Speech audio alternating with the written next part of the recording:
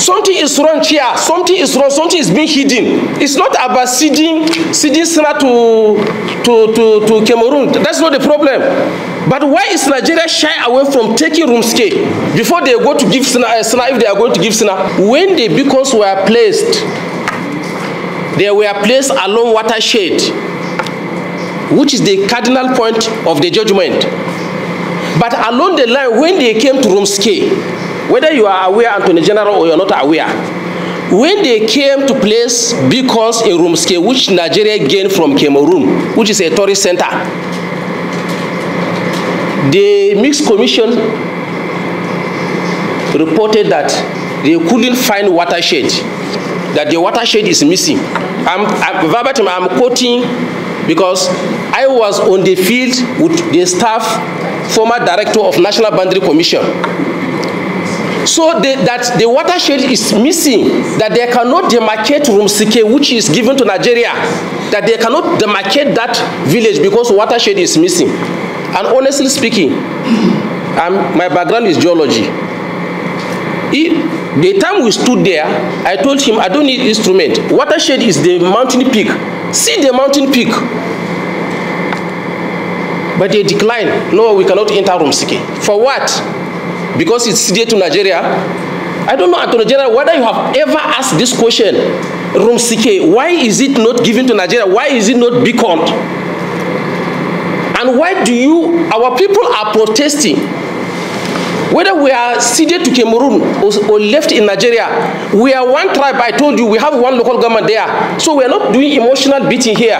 We are neither complaining that we are having some challenges if we are relocated. But the issue is the territory that is given to Nigeria, and the Mixed Commission refused to demarcate, to give to Nigeria. You have not complained. Then now you jump and begin to take Sina to give to Cameroon. This is why the problem arises. When the beacon started from point A in Michika local government up to the place it ended, 80%, was there any complaint?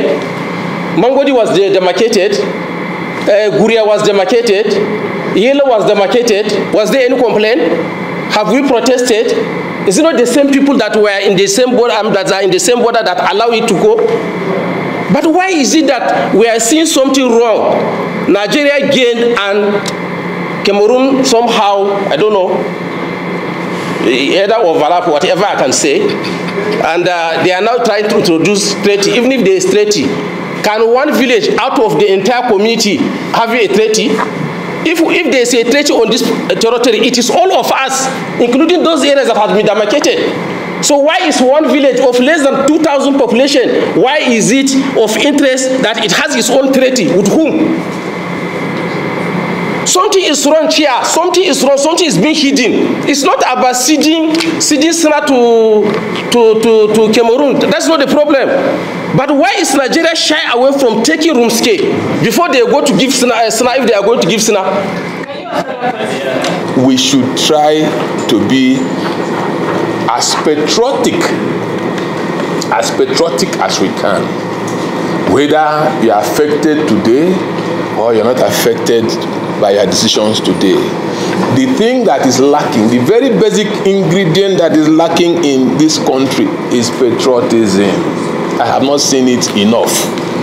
Because if you are patriotic, you want to protect the people, whether they speak your language, even if they abuse you in the morning, it doesn't matter. If it is your responsibility to protect them, you should.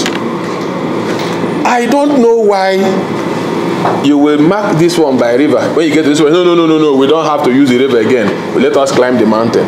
You mentioned that these people lived on the mountain before now. How many decades ago were they living on the mountain? When did they come down to the valley as to have dispersed them beyond where the mountain is into another territory? These are questions that we need to find answers to, Madam Chair. There seems to be maybe some doubt in the judgment, because if you are using the watershed here and then you are coming and saying these people came down from the valley and now you are using the valley, then there must be some interpretation issue. Is it out of place to go back to the International Court of Justice? So when we were tracing the boundary, we had to talk to take over some communities of Cameroon that fell on the Nigerian side. We have part of Guria, Mokoge, Yende, Rumzu villages that were now relinquished by Cameroon because they were found to be on the Nigerian side. So if there's any Nigerian territory that is now falling on the Cameroon side, we do the same. Because prior to this demarcation exercise, the people had never really contemplated where exactly they are. But now the court has said, go and put the boundary down on ground. So as we are putting it, we are discovering that this is the line. Some of these communities are wrongly placed. And the agreement is, if a country, if a settlement is on your side, even if it belongs to the other side, there should be arrangement for taking over and handing over. And we have done that over some settlements that were relinquished to Michika local government area of Nigeria. And ditto, some other areas, like we said, we lost 33 villages in the Lake Chad region, because these are villages of Nigerians. So if we were to go by the argument, we would have said, no, they are Nigerians, they must be placed in Nigeria, so the boundary must be changed to enclose them in Nigeria. So that is not what Nigeria is all for. Yes, you know, we had a meeting in Yola. We agreed that the community has to be sensitized. So we were waiting for our delegation from National Boundary Commission to come to Adamawa, go to the local government, and they go together to the community. That's what we were expecting. But to our surprise, this process has not been followed. The next thing we had is people coming through Cameroon territory to come and demarcate. No notice, nothing was given. So that is why the community resisted. And that is why they couldn't allow them to continue. So we had a meeting actually, but it was not implemented. Redefining would cause more problems than solutions. And that was the basis for the decision in 1964. It wasn't a decision that any of us here took. It's a decision that we grew up to meet, was already existing. So whilst we also sympathize with the affected communities, they have the opportunity to relocate into what is accepted as Nigerian territory, or to continue to reside where they are, but understand that they are on Cameroonian territories. They are Nigerians living on the other side of the border. I think that's really the issues. And if there are issues of resettlement, then these are issues we can engage with the National Boundary Commission, the states, the local governments affected.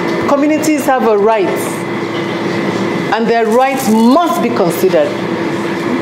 And even the treaty says it in article, what article is it again?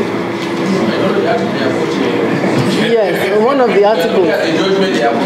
So it's very important that the natural boundary community and the communities work together. Otherwise, this demarcation exercise should be put on hold until the disputes are resolved and what is causing this dispute are resolved. So I rule that you put the demarcation exercise on hold pending the resolution of all the disputed territories.